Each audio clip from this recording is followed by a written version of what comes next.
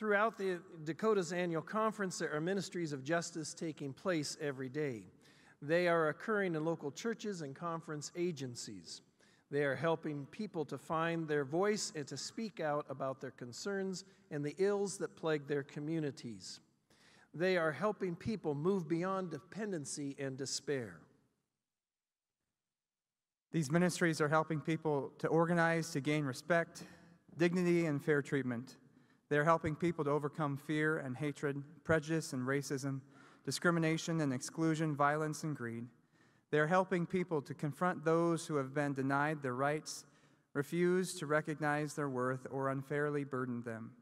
These ministries of justice are seeking to transform our world so that it more closely resembles the reign of God highlighted in the teaching and example of Jesus and the prophets. The Peace and Justice Focus Team of the Missional Impact Link of the Dakotas Annual Conference seeks to lift up and celebrate these ministries of justice taking place throughout our conference through the Streams of Justice Annual Award.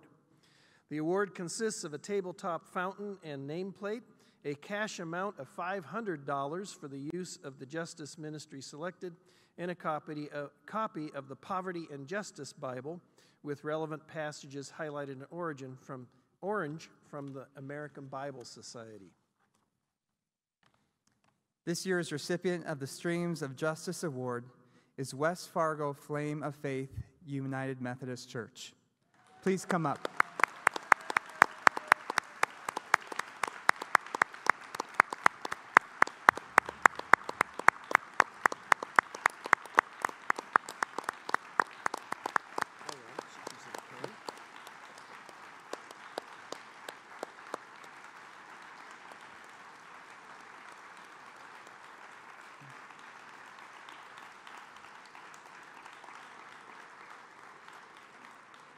Neurodiversity is the idea that it's normal and acceptable for people to have brains that function differently from one another.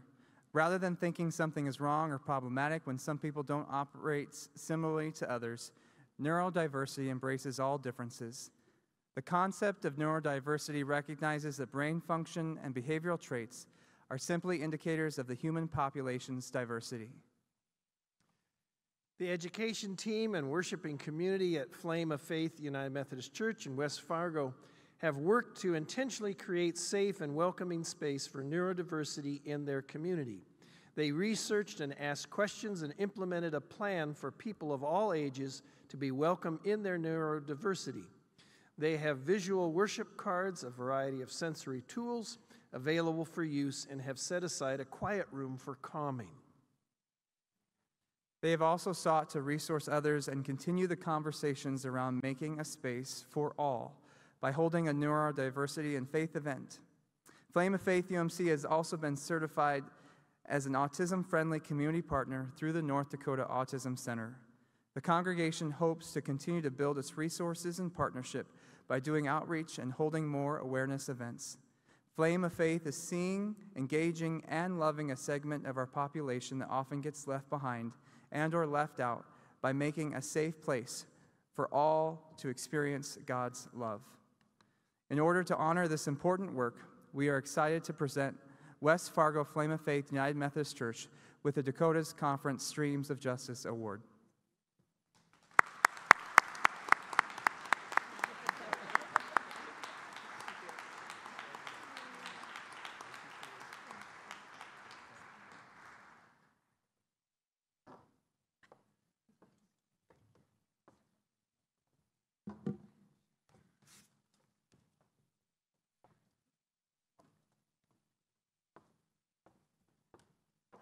Thank you for honoring our ministry, even as it continues to grow and to change us.